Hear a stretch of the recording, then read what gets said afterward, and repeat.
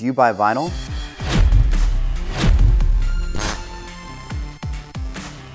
Hi, this is Jerry Cantrell from Alice in Chains, and I'm at Amoeba Music. This is What's in My Bag.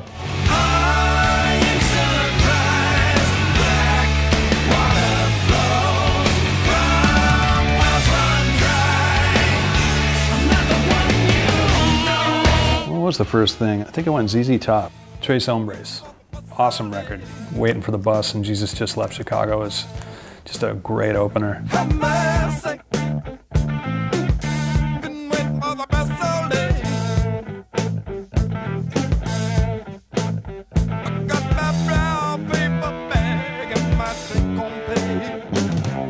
Always been a fan of these guys. Just the groove, the blues, and also like a heavy rock element to it as well. And I was always amazed by guitar players, so nobody really has quite the tone that Mr. Gibbons has.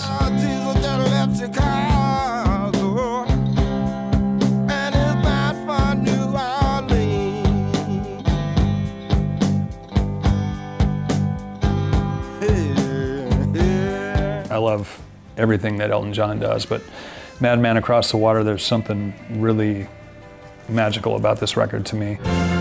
Hold me closer, tiny dancer. Down the headlights on the highway. Just the work itself, the denim artwork, the tracks are amazing. Leave On and Tiny Dancer, Madman Across the Water. I love every song on this record. But is it in your conscience that you're after? Now the band stop the madman across the water. Probably the artist that kind of made me want to be a musician, you know, Elton John. So it was the first thing that kind of really got turned on to, and I got what songwriting was, and you know, feel and emotion. And even though I was just a little kid, but loved Elton John. And this one is one of my favorites. I'm a huge Sabbath fan. One of my biggest influences, Tony Iommi on guitar for sure. And just the feel of the band and just the songwriting. Ozzy's vocals, always creepy and powerful.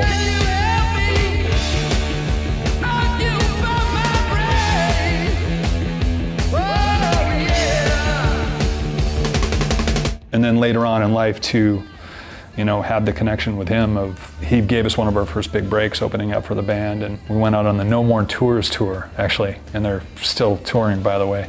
But we got a bass player out of the deal. We got Mike Inez out of the deal, so it was a pretty good bonus. I saw this little British Steel Judas Priest coffee mug. Made me think of Dimebag. I think this is one of his favorite records and one of mine too. I just thought this would be great to have at home. Have a little British Steel for breakfast.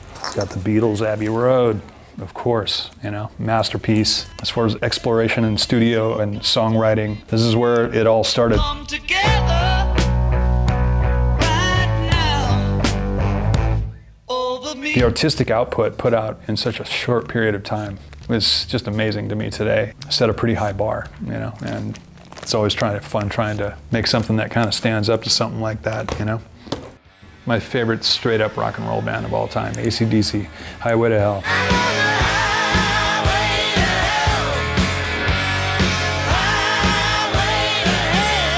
Unfortunately, Bon passed away, but they moved on strongly with Back in Black, which is another hugely inspirational record to me with Brian Johnson.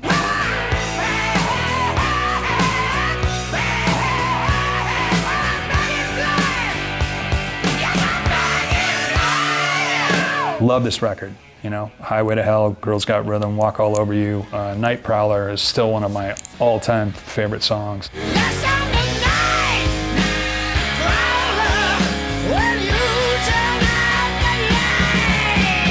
This is one of my all-time favorite records. Rumors, to me, is a masterpiece.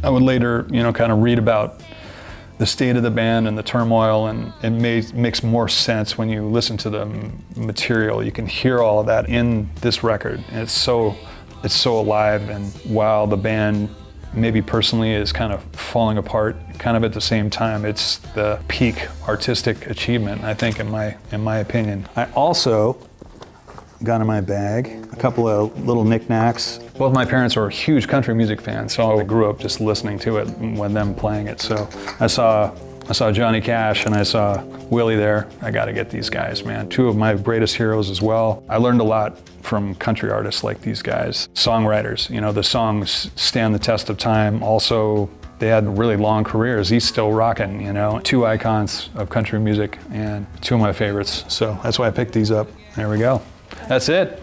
Yeah. That's awesome. Thank you. That's what I got in my bag, man. Thank you so much. I really appreciate it. No problem. Yeah.